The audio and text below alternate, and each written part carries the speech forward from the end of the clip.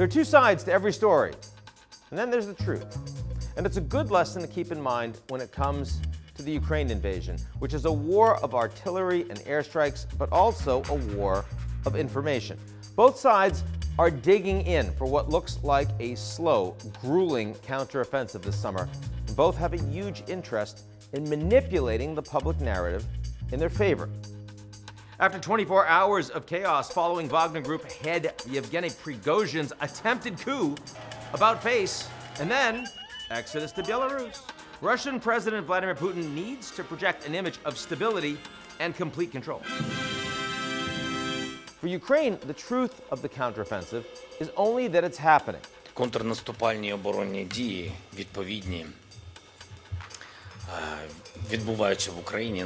На якій стадії я не буду говорити детально. President Zelensky is staying quiet about goals, and that's exactly the point. As the Ukrainian Defense Ministry said in early June, plans love silence. The truth is, Ukraine's army will likely try to reach the Sea of Azov, breaking up the front line and cutting off Russia's land bridge to Crimea. So far, they've launched long-range attacks on the front line in the south and localized strikes in places like Bakhmut to probe for Russian weaknesses. Kiev also has its fingerprints on cross-border attacks in Belgorod and in Moscow.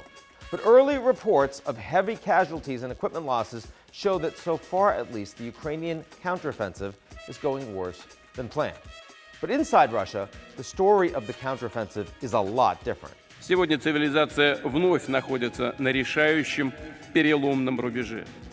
Против нашей Родины вновь развязана настоящая война.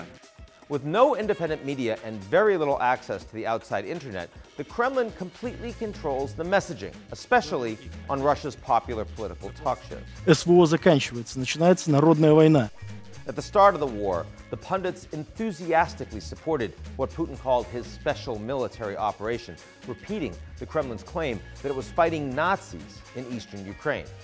When it became clear the invasion wasn't going as planned, the rhetoric expanded to justify a longer war against a much bigger threat. Мы воюем с НАТО. Это не Украина, это НАТО. Это все их мощности, которые сейчас против нас. On state media, NATO and the collective West have launched a formidable offensive using all their power and military strength with a singular goal of destroying Russia. The invasion has gone from a special military operation to an existential war for the survival of the country. Now that messaging has changed, but the themes are familiar to anyone paying attention to Putin. The Russian president thinks the collapse of the Soviet Union was, and I quote, the greatest geopolitical tragedy of the 20th century. In Putin's view, Russia only lost territory, influence, and money when former Soviet republics like Georgia, Estonia, and Ukraine formed their own governments after the fall of the Soviet Union. Нет Украины. Это территория России.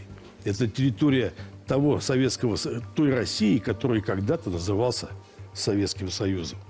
Putin doesn't see his former neighbors as allies or even as independent countries, but rather as traitors who bit the hand that fed them. And for a loyal Russian TV audience of tens of millions, that's their version of the truth.